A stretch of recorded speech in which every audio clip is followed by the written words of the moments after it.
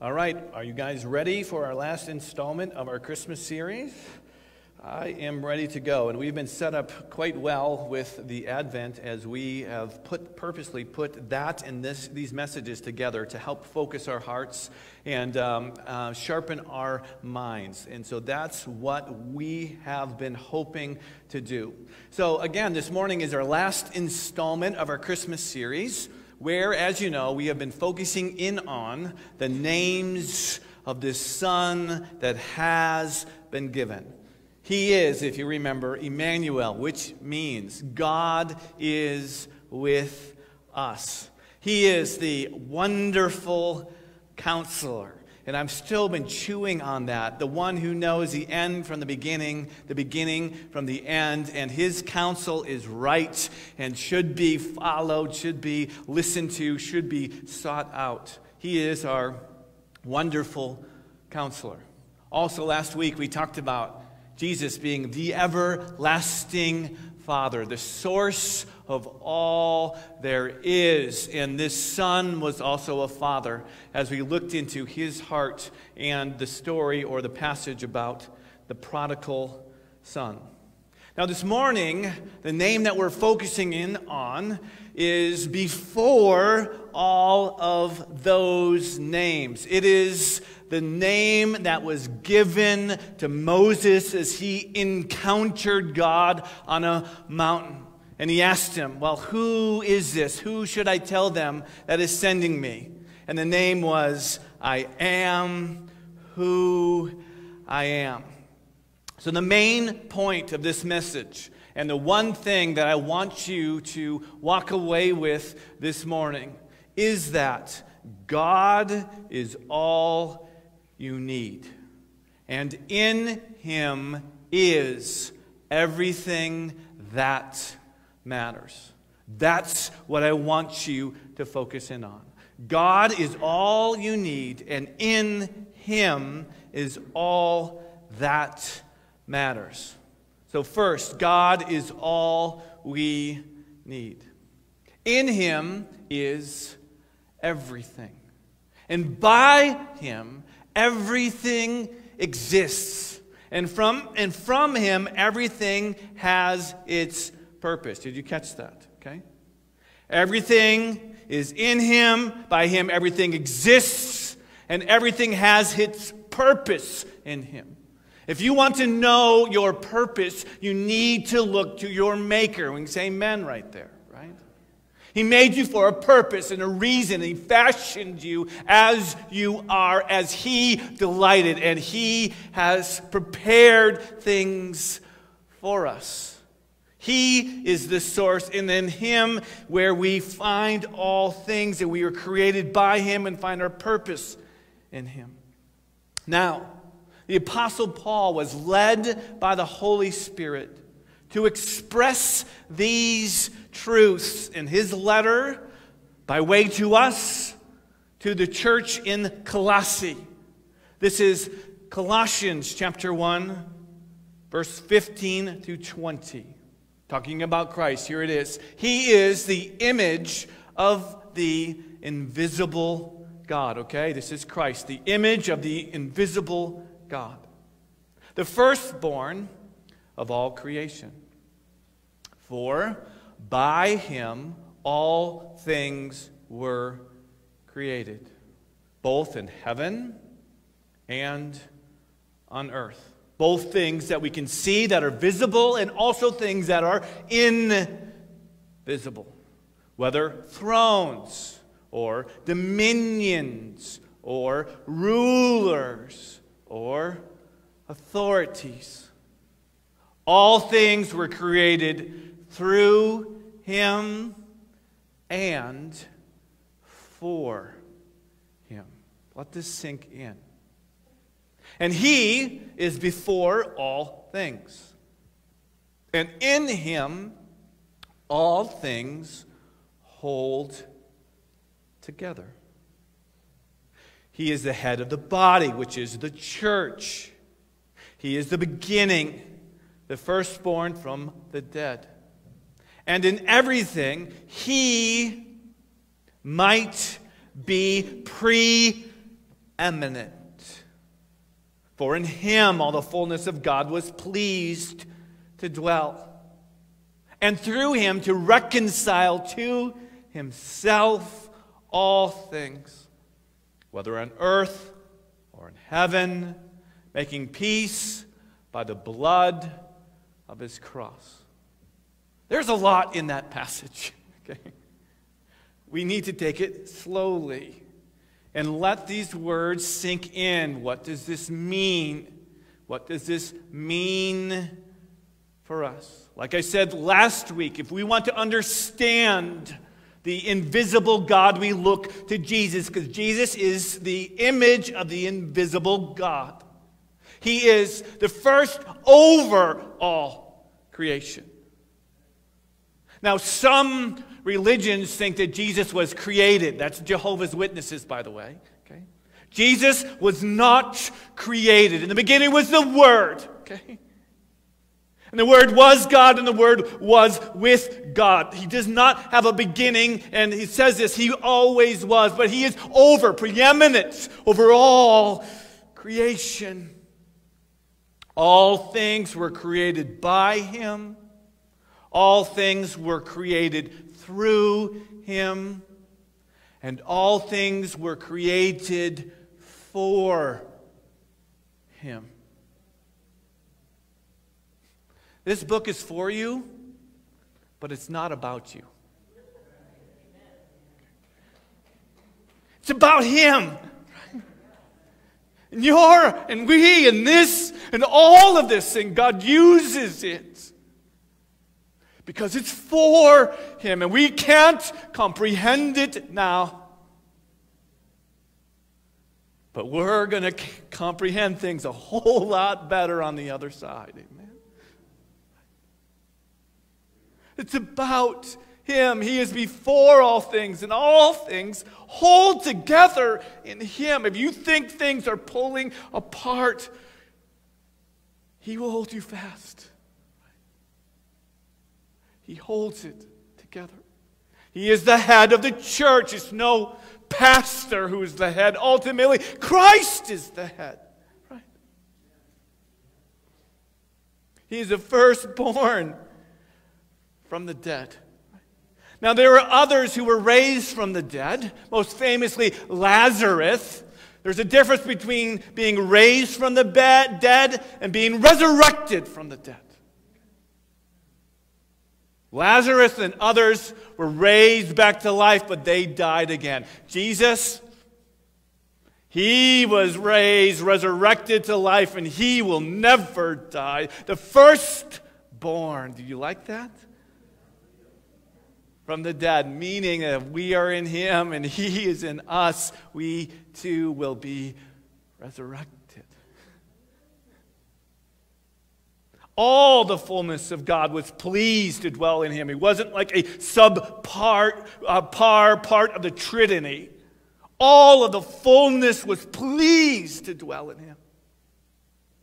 And through the fullness of God, he reconciled to himself all things, making peace between God and us by his own blood.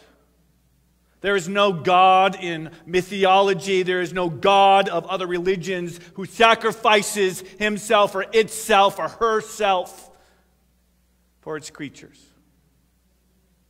There's only one true God, and this is what he did by his own blood. God saved us. Now pay attention. God saved us from himself. God saved us by himself. God saved us for himself. And everything we need is found in him.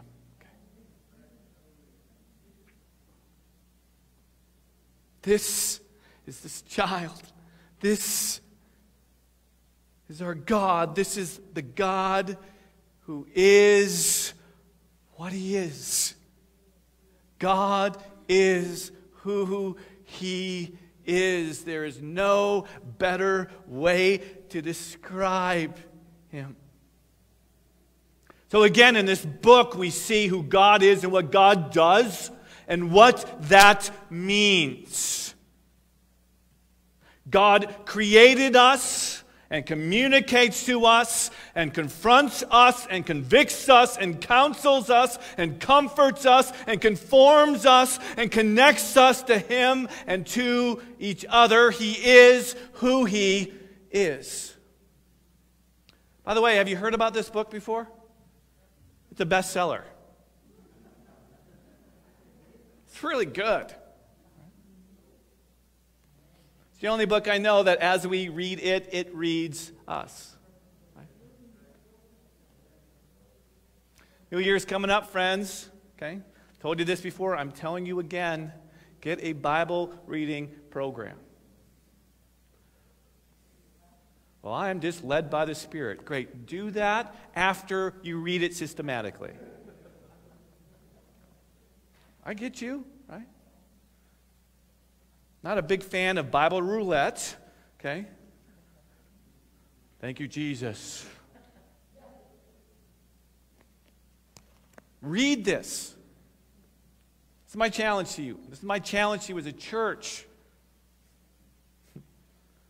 Read this book this next year. Go get a program. I will give you a program. There's hundreds of them out there. I've been doing it every year that I've been a Christian by the grace of God. This is how you will grow. You express your Christianity in the context of community. But you will grow spiritually from reading this, and better yet again, letting it read you. So if you do not have a consistent Bible reading program, I'm telling you, I'm asking you, I'm pleading with you to read this. You get a reset, right? 2021, start again. I'm going to start again. We're going to start again. This is a God who is who He is, who reveals Himself in Scripture. The best description of Him, because no one word can capture who He is. No one word can contain or accurately describe Him. That's why we have so many names of God, and that's why He reveals Himself time and time again with different adjectives, different aspects of who He is. So let's go to Exodus 3 for a moment. Okay? And here, as you know, Scripture. Okay, I'm not going to bring us up to this point, but God's people were in bondage. Moses was set aside to deliver his people. He tried to do it in his own strength prematurely. He was sent out to the desert for 40 years. And as he was a shepherd, as he was walking in humility, as he was growing in understanding, he looked up to a side of a hill on top of a mountain and saw a fire. It saw a bush on fire, and it didn't burn out like every other thing he has seen before that was burning. And he's like, what's going on there? And he went to investigate. And so as he went up to this bush that would not extinguish, God spoke to him. This is Exodus 3, and described himself. He said, Moses, first take off your shoes. This is holy ground, because where God is holy. It's not about a location, it's about a presence. And he says, I'm the God of your father, Moses, the God of Abraham. And we read about him in this book. I'm the God of Isaac, the son of promise. I'm the God of Jacob. And Moses rightly hid his face. For he and you and we are afraid to look at God.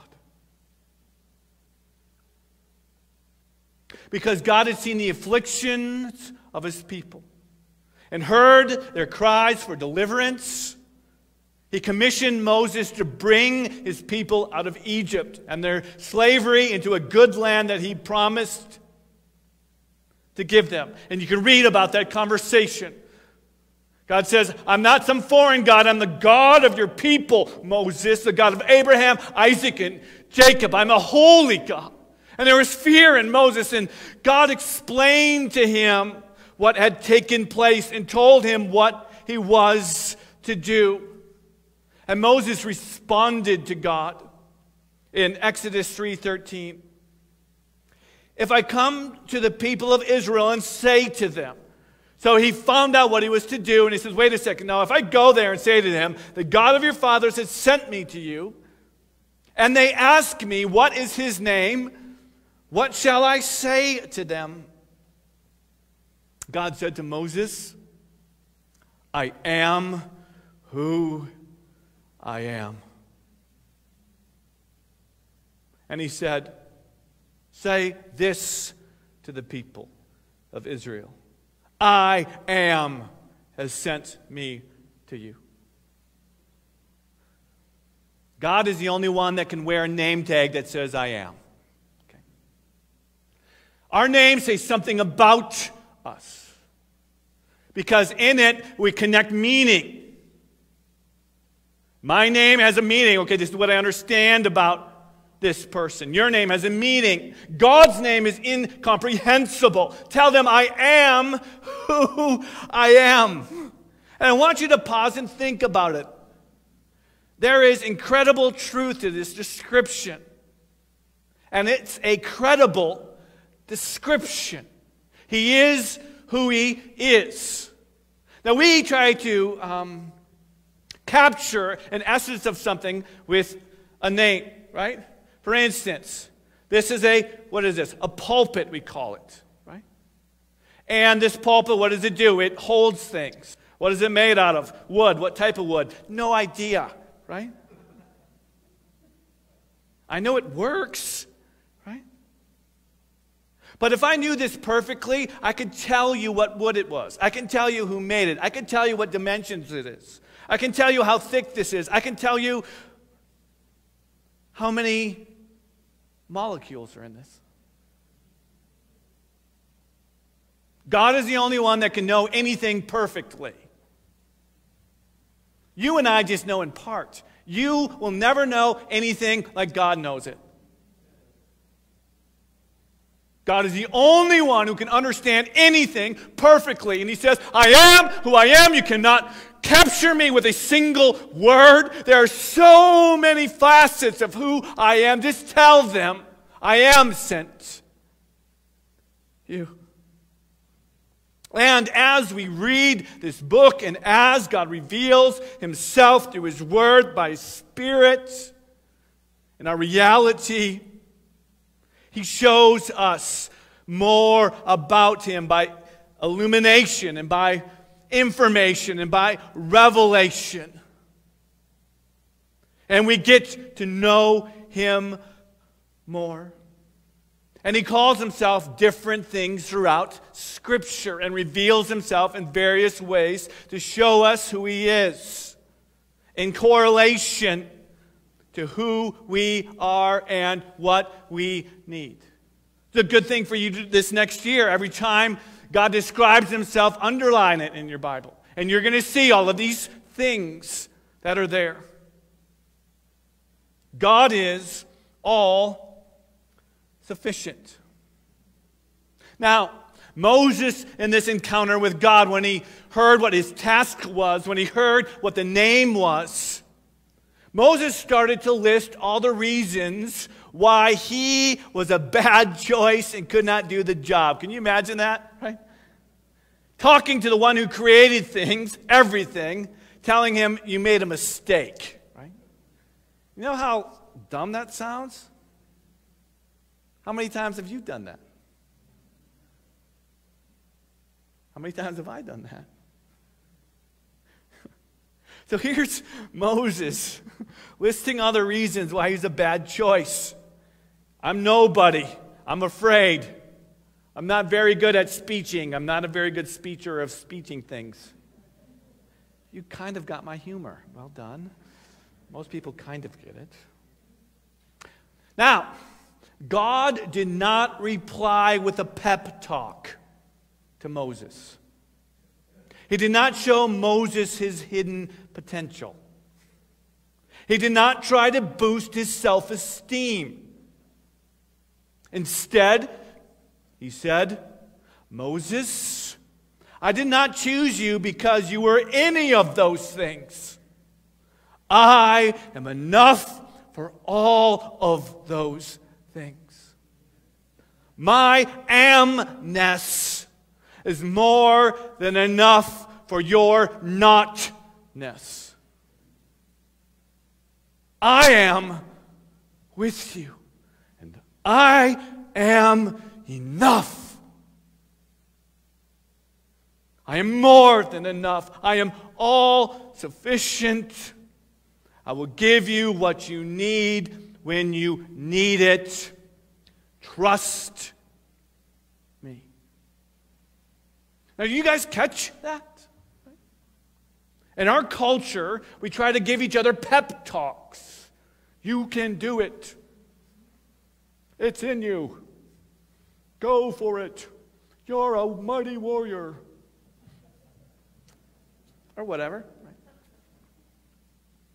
You notice God didn't do that with Moses. He's like, oh, Moses, you're being too hard on yourself. You're really good at speeching, right? He didn't say, oh, Moses, you're somebody. You're somebody, Moses. Remember back in the river, right? Remember how you grew up in the Pharaoh saying? He didn't say any of that to Moses. He didn't give him a pep talk. He said, trust me. I am with you, and my I amness is greater than your notness. That's good news, right? The reality is we're not enough. And the good news is Jesus is enough.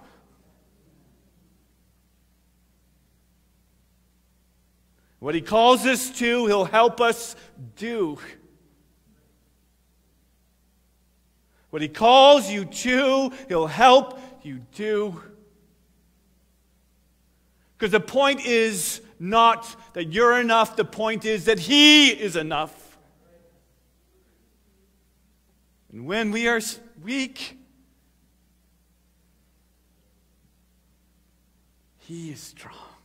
Then we are strong. That's why God is attracted to humility and repelled by pride. Pride says, I'm enough. Look at me. Satan. We realize who we are in light of who he is. We recognize we are nothing. And God delights taking nothing and making something. That's what he does. This should give you hope. And God gave to Moses things that would help him, right? He gave him a staff that turned into a snake and then back into a staff. He gave him the ability to put his hand into his robe, take it out and it's leprous, and put it back in, take it back out, and it is healed. He gave him ability to pour water from the Nile on the ground and turn to blood. And he gave him a helper named Aaron to speak for him when he needed. I'll give you what you need. I'm calling you not because you are enough, but I'm calling you because I'm enough. And he said, Moses, this will be a sign to you in this very place. After you've brought these people out by my hand, you will worship me here on this mountain. And you will remember this encounter. In which indeed happened. Then, all throughout Scripture, God reveals more of whom he is. And he gives us more of his titles and his names so that we'll know him, so that we turn to him and we trust him because he is all we need. He is all sufficient. I'm going to give us some of these names, these aspects, these facets of the great I am. I see it as a hub with all of these spokes. The great I am, and from him he is this, and from him he is this, and from him he is this, and from him he is this. When there is nothing, God says, I am Elohim, the God who creates everything. When you are not enough, he says, I am El Shaddai, the God all-sufficient. When there is chaos,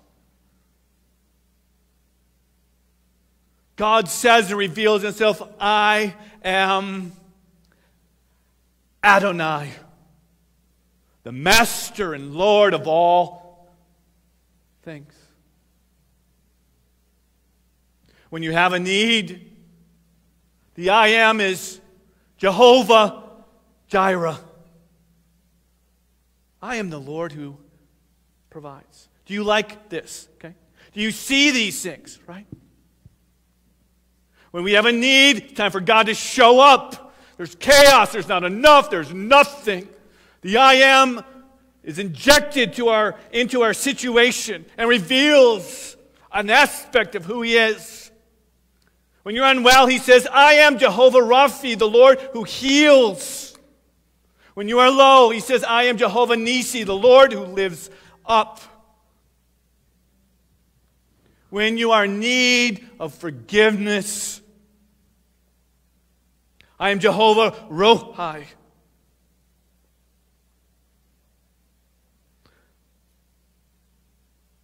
The Lord who sanctifies. When you're in need of peace, I'm Jehovah Shalom, the Lord your peace. When you feel alone, I am Jehovah Shammah, the Lord who is there. And when you need a defender, I am Jehovah Shabbaoth, the Lord of the angelic armies. Do you like that? You have a list of titles for God, and this was just Old Testament. And we turn the page after 400 years of prophetic silence.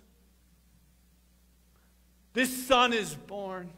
And this continues as Jesus. And this is just in the book of John. He says over and over again, he says, I am the bread of life. If you are hungry, come to me. I am this. And he uses that phrase intentionally. All who are thirsty, I am the living water. All you who are living in darkness, I am the light of the world. All of you who are inside and outside the door and can't get into the kingdom, he says, I am the door. All of you who are in need of a shepherd and you're harassed and you don't know what to do and you're beat down, he says, I am the good shepherd. All of you who are looking for the way, he says, I'm the way. Those of us who are struggling to know what is true and what is the truth, he says, I am the truth. All of us in this life, in particular at our hour of death, says, I'm the life. And if you stick to me, I'm the vine. You're the branches, and there will be fruitfulness coming out of your life. I am the King of all kings and the Lord of all lords. You see this continual revelation and progression from the beginning of this I am who I am, and he tells us this is who I am, this is who I am, this is who I am, this is who I am. This is what I do. Will you trust me? Who are you, oh man, not to trust the God who is enough when he tells you to trust me?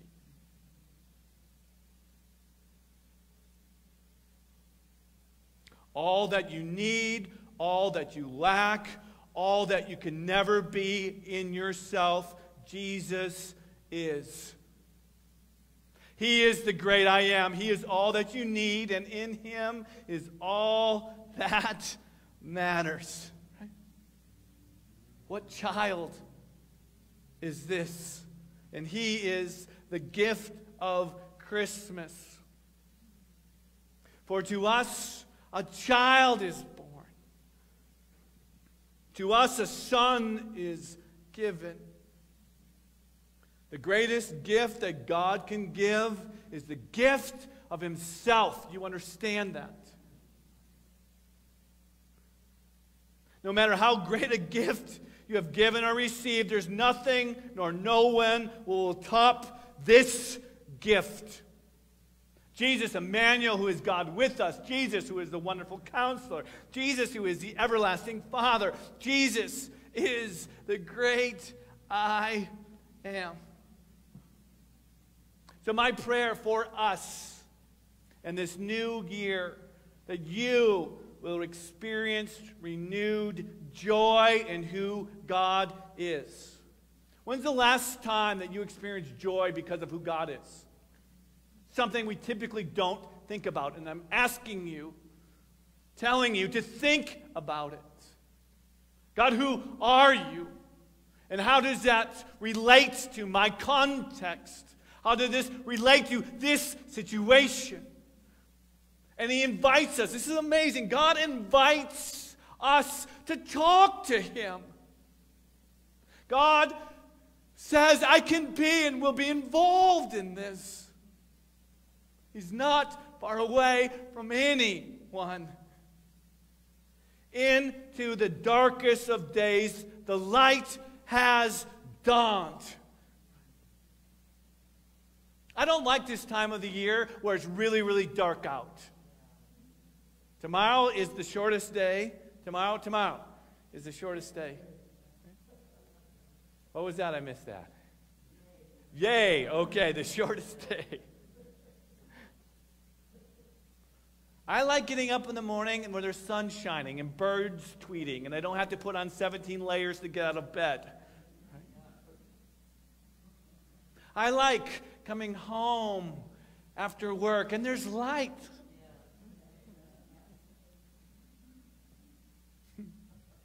I don't think it's by chance that the Magi, the wise men, followed a star. Right? By the way, there's going to apparently be a very cool star happening tomorrow. Read about it. Okay? The Christmas star. In the darkness, there's a light.